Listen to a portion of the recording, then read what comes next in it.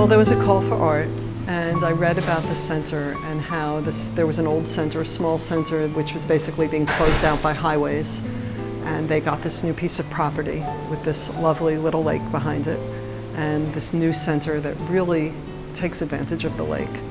And thinking about the metaphor of the lake as a gathering place, which it traditionally is for human societies and for animal societies, and seeing the types of birds, the striped bass, the egrets that come to this lake, it seems like a real wonderful place to celebrate the Florida sun on the water, the egrets, the bass.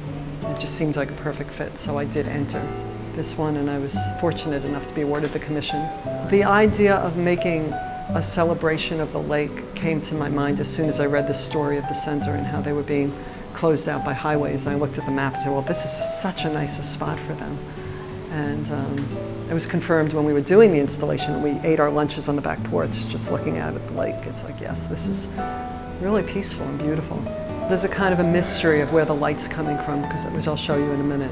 The light reflects off the glass and creates these patterns like sunlight. And then you get these blue shadows on the floor, which are feeling like you're underwater, which are kind of subtle. You might not notice it the first time you're here. It looks different during the day. It looks different at night. And there's a subtle motion in it, like the fish moving and the grass moving. And so just look at it from different angles and look at it at different times of day, because it will look different to you, just like the lake does.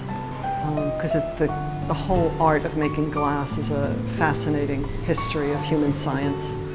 And so I'm making art for people who might otherwise not have art in their lives. These aren't people who go to a gallery and buy art.